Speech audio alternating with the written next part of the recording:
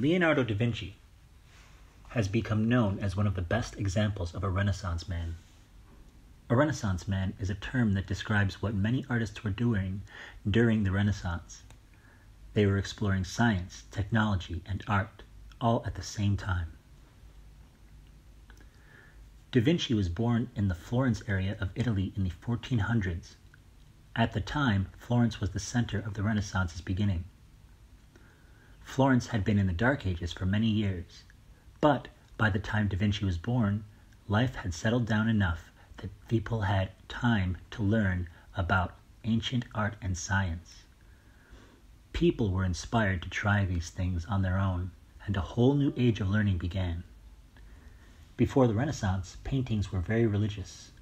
Most were done in an iconic style, meaning the painter wanted people to focus more on the religion behind the painting rather than the artistry.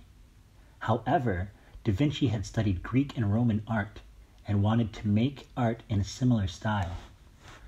Greek and Roman art was very realistic and was inspired by the scientific study.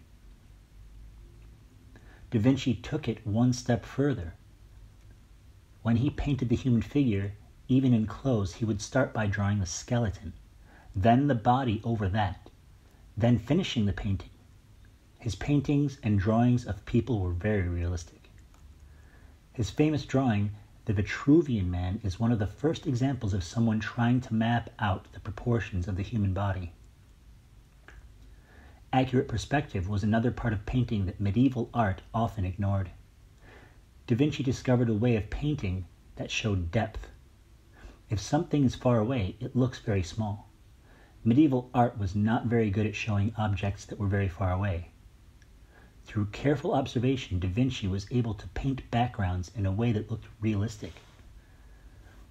Da Vinci used the curiosity and attention to detail he showed in his art in other areas as well. He was also a great scientist, mathematician, engineer, and many other things. He drew many plans for machines that we now use, like helicopters and tanks.